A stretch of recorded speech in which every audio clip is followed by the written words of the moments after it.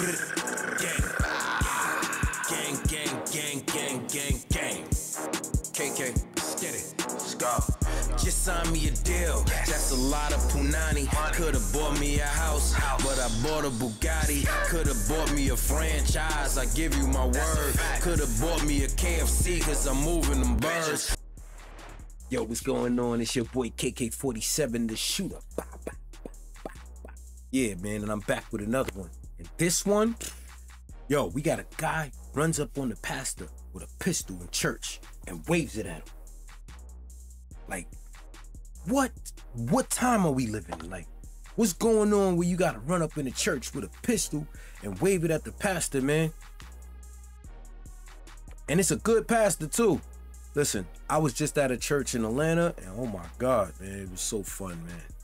So fun, man. And I'm not even a Christian, bro. And I had a great time, so. But I don't know, man. But listen, I want y'all to do me a favor. I want y'all to go into the description, right?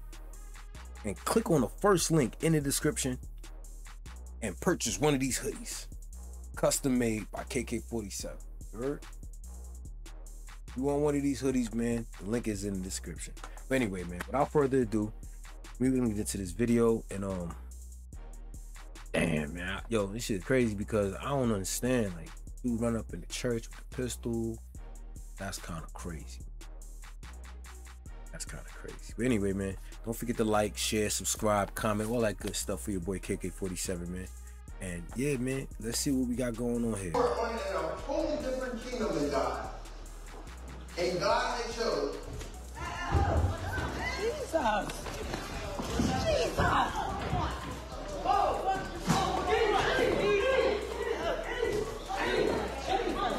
A Sunday church service ends in terror when a man pulls a gun on a pastor in the middle of his sermon.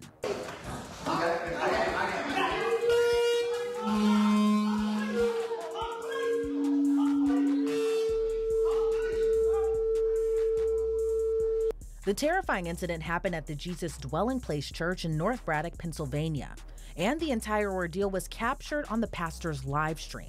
Prior to the gunman showing up, Pastor Glenn Germany is heard giving his Sunday sermon. Also, amen.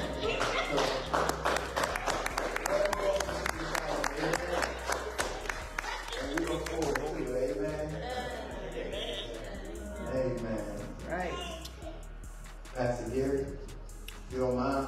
We're in the book of Peter. Peter chapter 1. I'm going to do a quick review of Peter chapter 1. And then we're going to go on to where we were. All right? Peter chapter 1. Starting at verse 3. First Peter, yes. First Peter chapter 1. And I'm starting verse 3 as part of the review. 1 Peter chapter 1, starting in verse 3. Blessed be the God and Father of our Lord Jesus Christ, who according to his abundant mercy has begotten us into a living hope through the resurrection of Jesus Christ. Listen to what it says. It says, blessed be. In other words, that means you should be rejoicing. It's blessed be or praise be. We should be like, thank you, Lord. Bless your name. We praise you. We worship you. Why? Because we understand your abundant mercy. When you understand the truth and know the truth, it will actually cause you to praise. It will cause you to give thanks. When you understand what God has actually done for you. You were once in darkness. You were once on this side of the kingdom. You were enemies to God. You were in a whole different kingdom than God. A little more than 2 minutes into the video, a man appears in the live stream pointing a gun toward Germany, and he immediately ducks for cover. The gunman was identified as 26-year-old Bernard Polite. As Polite walks toward the pastor, suddenly Deacon Clarence McAllister springs into action, tackling the gunman to the ground and removing the gun from his hand. Jesus! Jesus!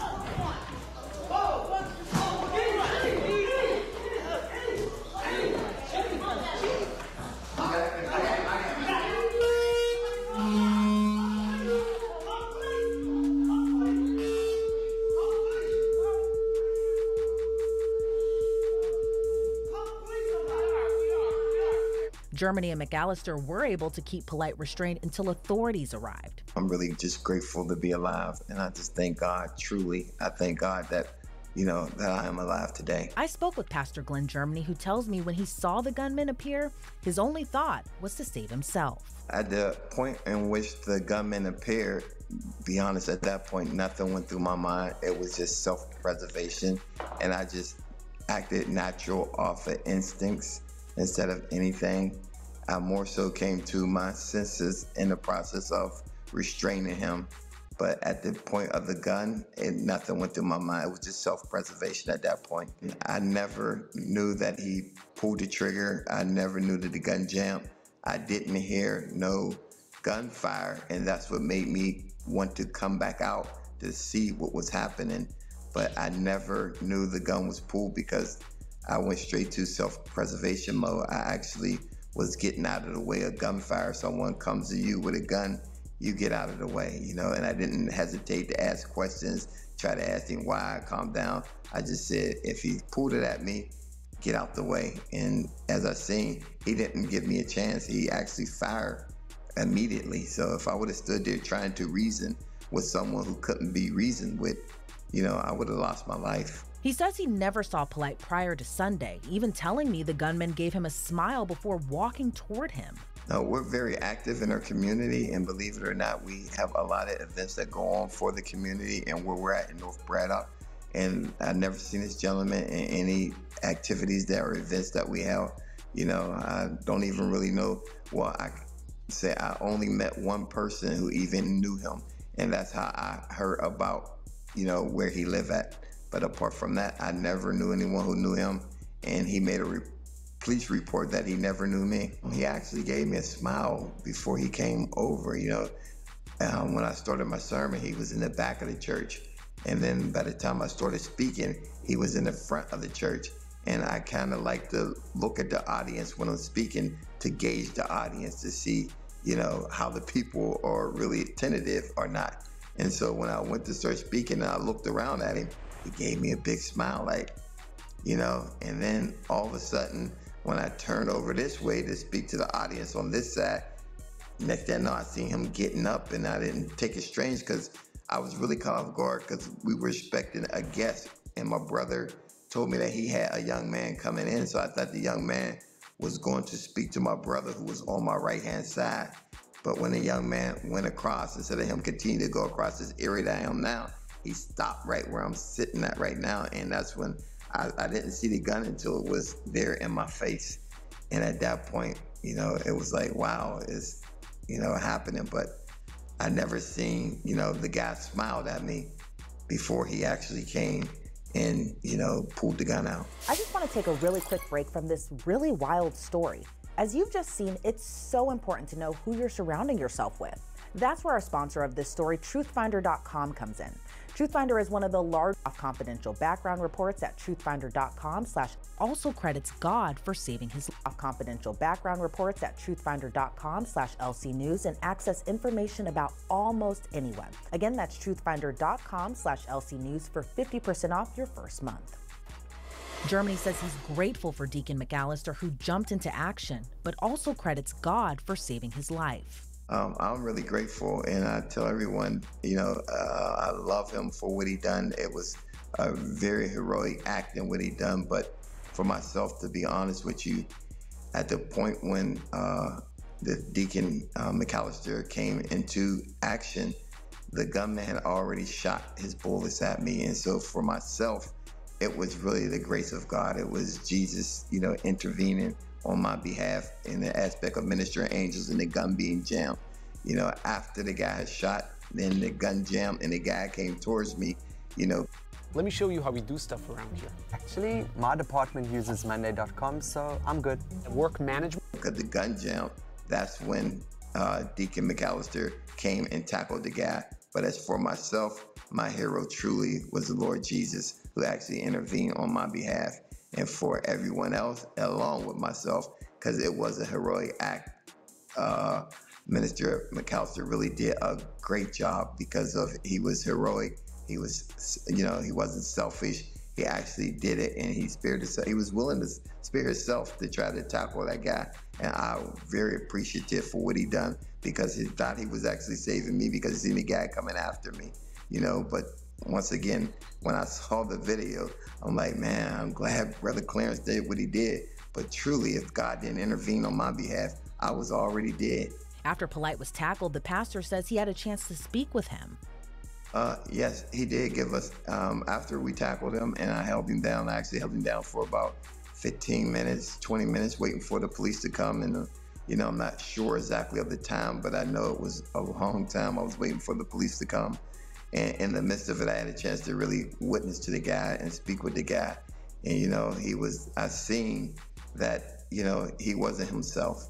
But even with the act that he done, it's funny because an act of mercy or act of grace was given to me. My life was spared. And I see that, God's grace is so great that it can cover anything. And even this guy in the predicament that he was in, the grace of God can even cover that. And so I'm just so happy that, it was just a time to witness to him, because even the act that he done, God's grace can cover it. So I'm just grateful, that I didn't get hurt. And at the same token, when I recognized the condition and state he was in, I wouldn't let nobody hurt him, because I realized that, yes, he done something wrong, but still the same way I was forgiven, he can be forgiven. While several parishioners were a witness to the terrifying incident, Pastor Germany says one witness to his attempted murder continues to break his heart, his own daughter. While speaking with me about his daughter's reaction, the pastor was emotional, recalling what went through her mind if the gunman was successful. I can deal with the whole event.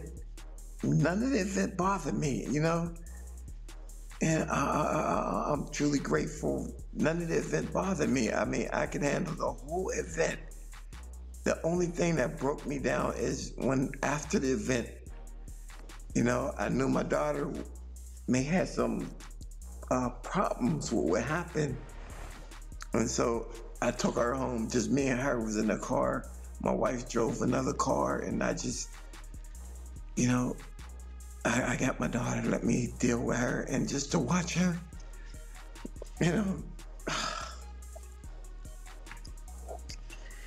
just to watch her come to tears. Just to watch her being,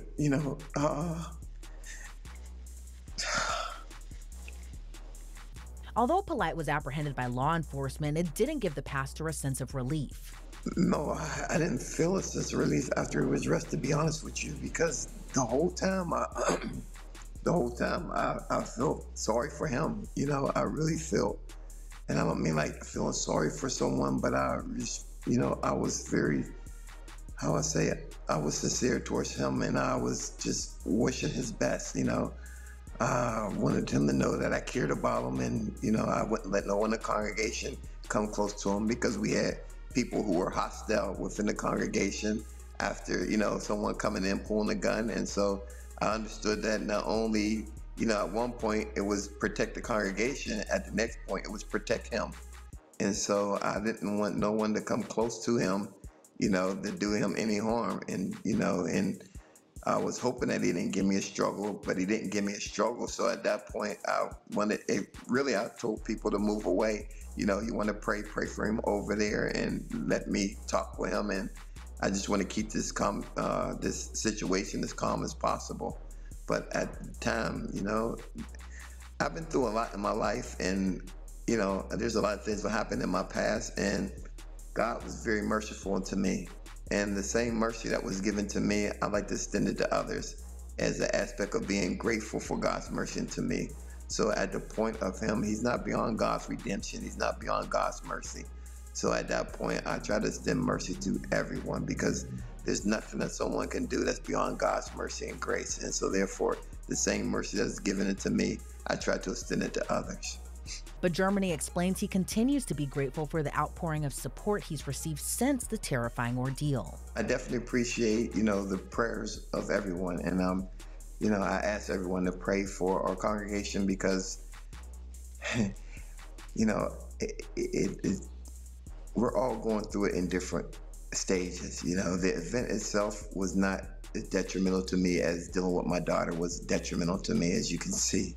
But on the same token, I have members who's going through it in different aspects, and I'm asking everyone to pray for us, But I think that this event as a whole, it just drew me closer to God, and it just really showed me the love of God. And to be honest with you, I think it just shows, we all need help in some areas, and I think that it's an opportunity for us to be really mindful of, we need help and others need help too. And I think that, as a world, we should just learn to, okay, things happen, but on the same token, how can we help one another?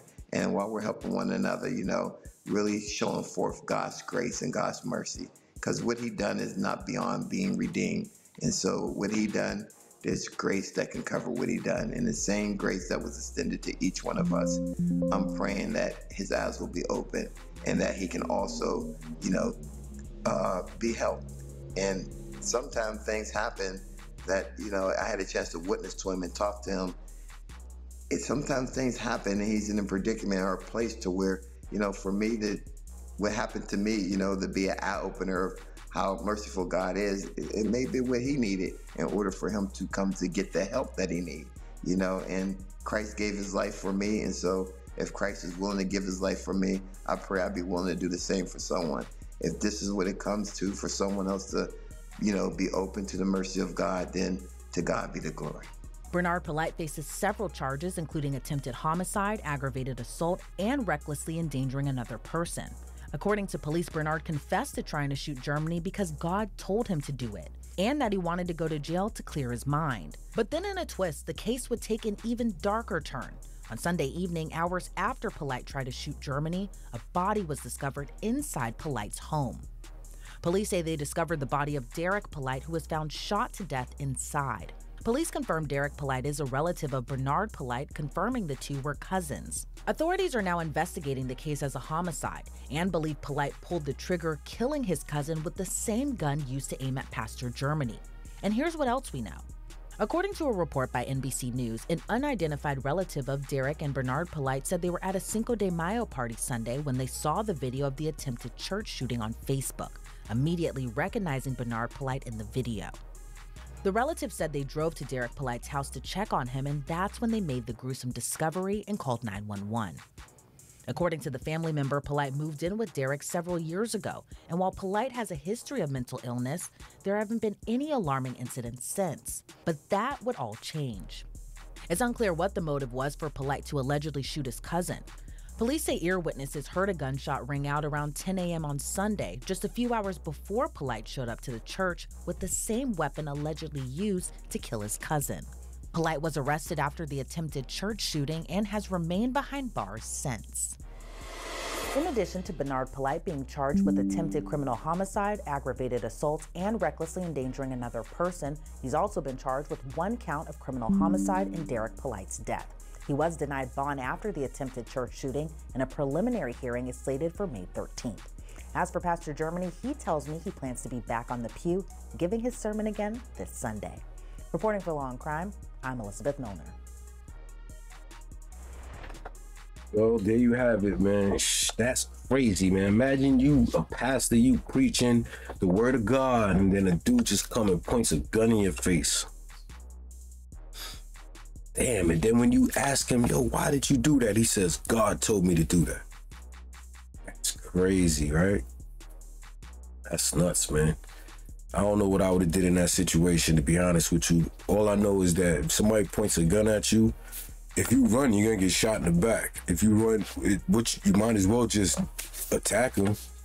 You know what I'm saying? Like, especially if he's close to you. But if he's like far away from you, you could get away, get away. I'm not telling nobody to attack a gunman or anything like that. That's nuts. You know what I'm saying? But hopefully none of that ever happens to you, man. You know what I'm saying? So if you found this video interesting, you like it, do me a favor, click like, click share, subscribe if you haven't, because a lot of y'all's not subscribed, man. Y'all watch the videos, but y'all don't subscribe to the channel. Don't forget to click the bell notifications too. You know what I'm saying? Do me that favor, man. It's your boy KK47. I'm out of here. Peace. KK47.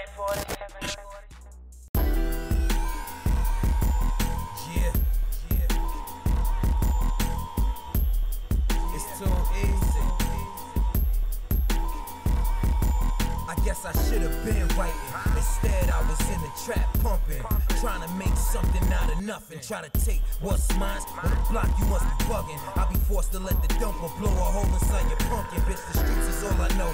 Fuck a Hasa Diddy hoe. Give KO a gangster bitch, one who's trapping with the blow. In the summer, make it snow. Hurricane in the club. On my waist is a snub. All these bitches know what's up. I'm from a place where niggas don't walk too much. Girls from the hearse, they wouldn't fuck us, so we talk too much.